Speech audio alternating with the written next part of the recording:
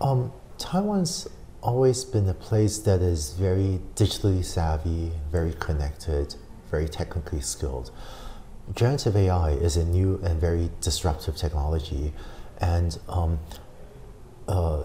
people and groups that are digitally savvy will be able to embrace this technology for many applications.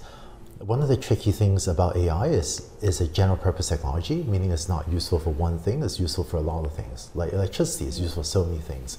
So one thing I'm excited about is to find partners interested in figuring out what are the exciting ways that we can develop and apply this technology to the, in different contexts in Taiwan. So to me, I think Taiwan has a lot of unique strengths, especially in industrial manufacturing, semiconductor, is a hub for global trade, but I think that Taiwan has many unique strengths.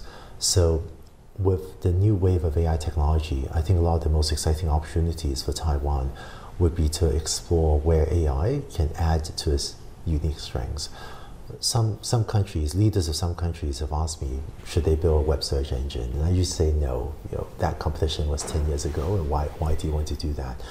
But with the new generative AI, with the new AI technologies, I think there are a lot of opportunities to do the things that Taiwan is already uniquely good at, and do that even better with AI, because those are things that there are very few manufacturing plants out here in Silicon Valley.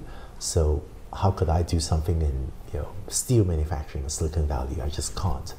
But AI plus steel manufacturing, or AI plus many of the things done really well in Taiwan, that should be done in Taiwan. So I'm excited to explore those types of opportunities with different partners during the trip.